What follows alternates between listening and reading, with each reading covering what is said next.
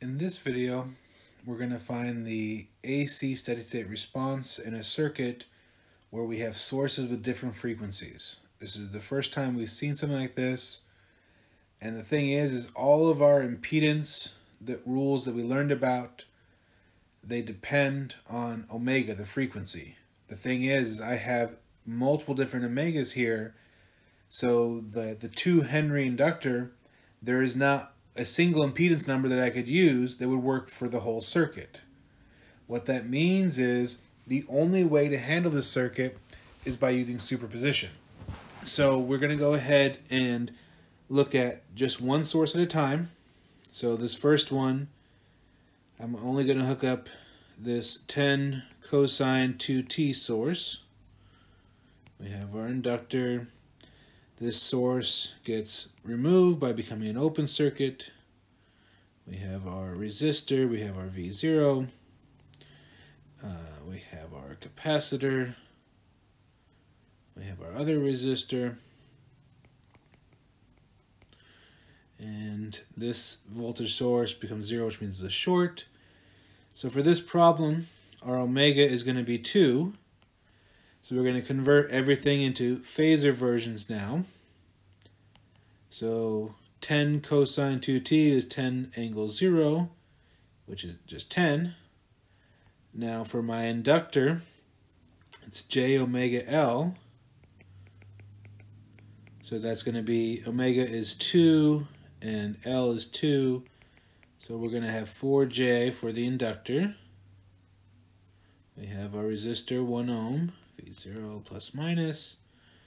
Then we have our capacitor, and we know the rules for capacitor is negative j over omega c. My omega is 2 again. My c is 0.1. So it's 0.2 in the bottom. Divided by that, it's going to be minus 5j. And then 4 ohms. So at this point, I'm going to do one simplification. The 4 ohm and negative 5j that are in parallel. 1 ohm V0 plus minus. And so we, 4 parallel negative 5j is 4 times negative 5j over 4 plus negative 5j. That's going to be a negative 20j over 4 minus 5j. At this point, we can now use my voltage divider, total voltage times impedance I'm at over the sum of the impedances. And I'll go ahead and do this on my calculator here. 10 times 1 divided by 4j plus 1 minus, and then 20j divided by 4 minus 5j.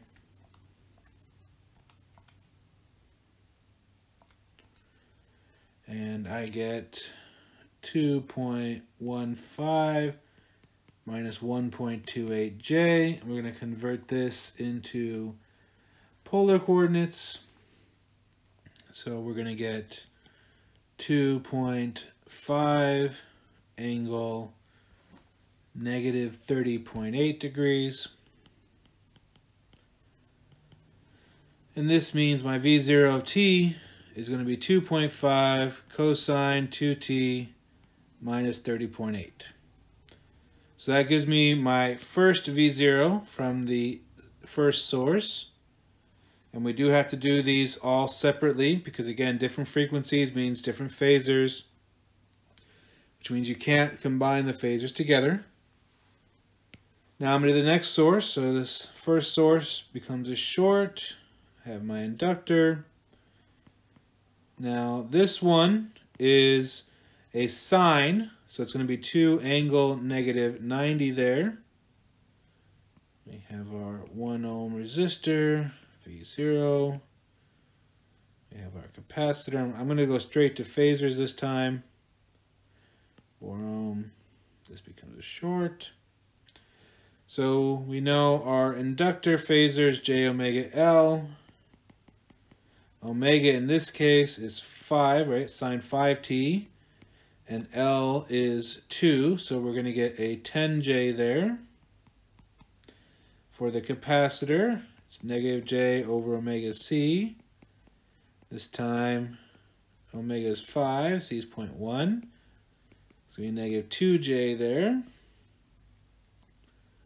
So I think I'll do two things here. I will first do, actually before I do anything, 2 negative 90 is the same as negative 2j. Now I'm going to do a source transformation over here. Negative 2j times 10j would be negative 20j squared, which is the same as just 20.